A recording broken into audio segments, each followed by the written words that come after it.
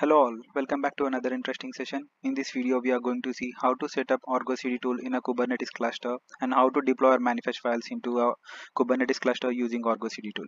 So before jumping into the video, let's discuss a few points which we covered in our previous video, where I have explained complete CI/CD flow using different tools like GitHub, Jenkins, Docker, and deploying into a Kubernetes cluster. And finally, the deployments are monitored through PGL stack, that is Prometheus, Grafana, and Loki stack. So for setting up the Argo-CD tool, have spin up two EC2 instances and created a Kubernetes cluster out of it. So now let's log into the Kubernetes master and start the installation part of Argo-CD. So let's jump into the master now. So we are in the master node now. So let's check the number of nodes attached to it. So we can see that master and the worker node are in ready state. So now let's install Helm first. So for installation of Helm, use the following commands, which I'll paste in the description below. So installation of Helm is completed now. Now if we give Helm version, we'll get to see the version of Helm. And now we'll add the repo of the Argo-CD to our Helm. So now Argo-CD repository has been added, and let's install Argo-CD now. You can name your release anything. Let's say it's my-ARGOCD.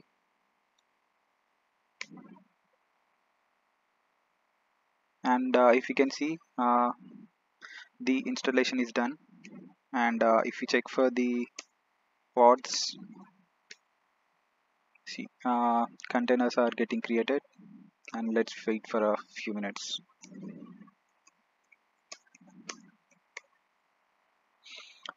Now if you can see, all are in running state, and as a part of setup we need to make few changes in the deployments.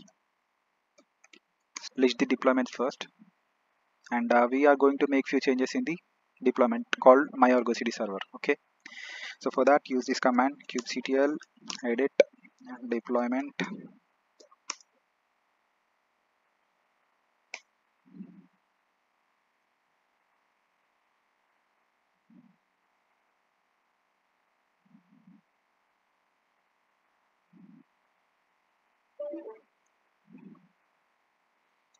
We need to add ---- insecure.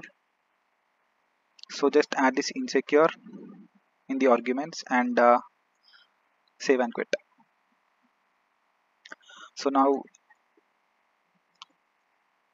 edit the service.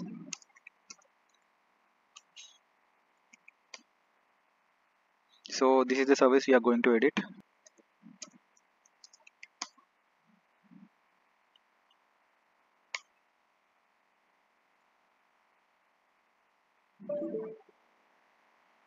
Type it is of cluster IP. We are going to change it to NodePort, so that we'll get a random NodePort, and we'll create a load balancer, and we are going to access the UI of Argo-CD. So now if we list the services, earlier there was no NodePort.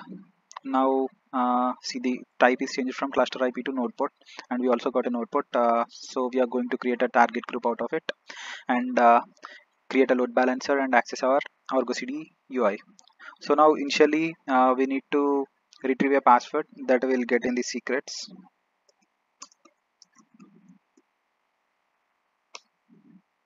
So this is the initial admin secret. So this will be the initial password. Let's save it somewhere else in a notepad. And now we need to create a target group.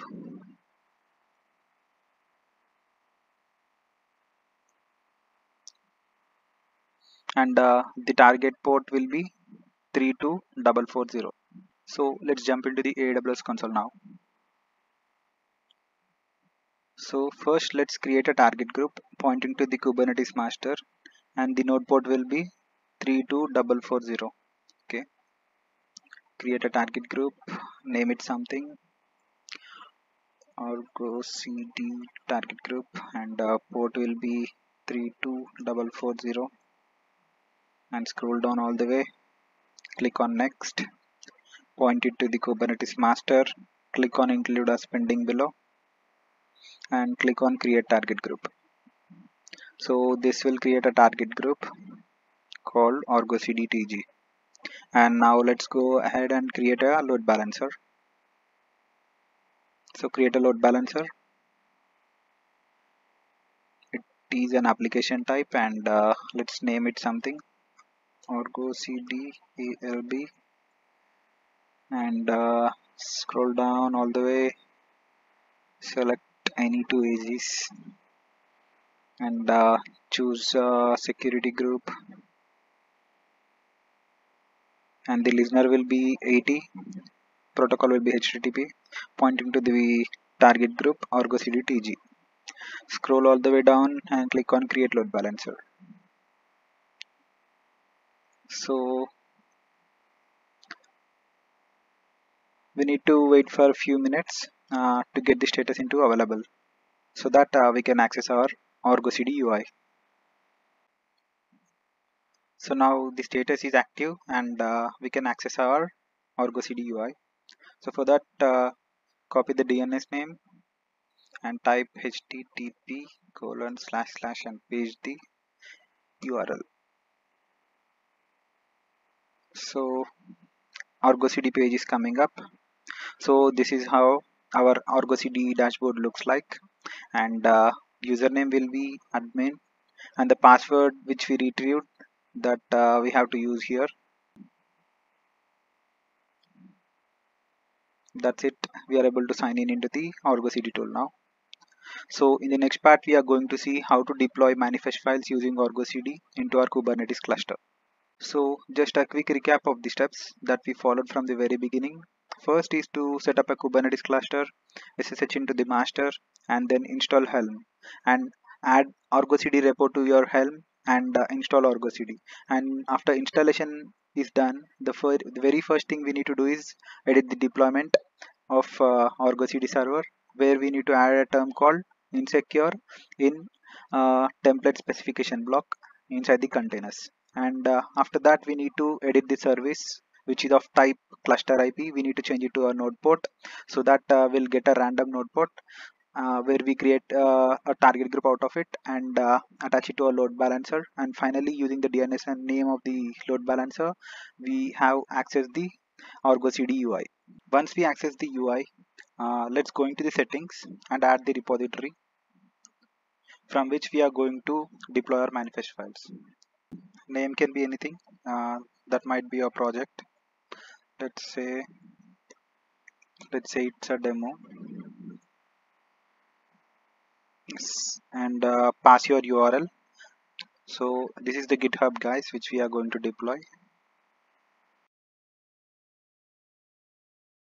And just click on connect. See, connection status is successful. Now let's start deploying our applications. So click on select new app, and in the new app, give some name. So I'm going to deploy an Tomcat server, so I'm going to give the same name, and sync should be automatic, prune resources, and self heal we have to tick, and apply out of sync only. And in the repository URL, we need to select this, and branch should be master, because this is master branch, and path. So my deployment files are in this folder, Tomcat folder. So we need to give the path called Tomcat, and select the URL of Kubernetes. Namespace will be default, and that's it. Scroll up, click on create. So if we click on the application, we can see the deployment which has been started, and let's jump into the cluster and see whether the application got deployed successfully or not. So we are in the Kubernetes master now. Let's check for the deployments. Initially, let's list the pods. So if we can see demo app which we have deployed from the ARGOCD tool. The pods are running, and let's check for the services. And if we check the service, it is of type load balancer, and the node port we got is 31497. So in order to access the application which we deployed just now, that is Tomcat server, again we need to create a target group pointing to the Kubernetes master, and the port should be 31497, and then we'll attach this to the load balancer and access the Tomcat UI. So let's jump into the console now. So let's select the target group and create a target group. Let's the target group name be Tomcat server target group, and the target is 31497, and scroll down, click on next, point it to the Kubernetes master, click on include as pending, and click on create target group. So this will create a target group for our Tomcat server. And next, let's go to load balancers, click on create load balancer, click on create. Let's the load balancer name be Tomcat ALB, and select two subnets, availability zones, and select the target group, and the protocol is HTTP, port is 80, pointing towards Tomcat server. So click on create load balancer, and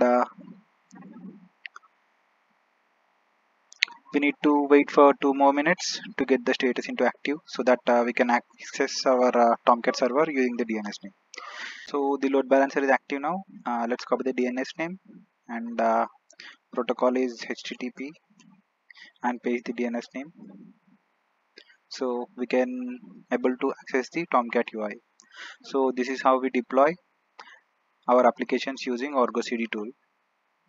So another quick recap: after installation of ARGOCD, what we did is we have navigated to settings, we have added our repo, and the connection status should be successful. And after that, you need to select the application, create a new app, pass your application name, project name, sync should be automatic, and after that you need to pass your repository URL and your branch and the folder where your manifest files are present, and then click on create.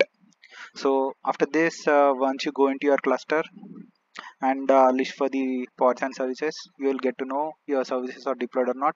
And in our case, Tomcat server got deployed, and we got a NodePort, out of which we created a target group and attached it to a load balancer, and using the DNS name we have accessed our Tomcat server.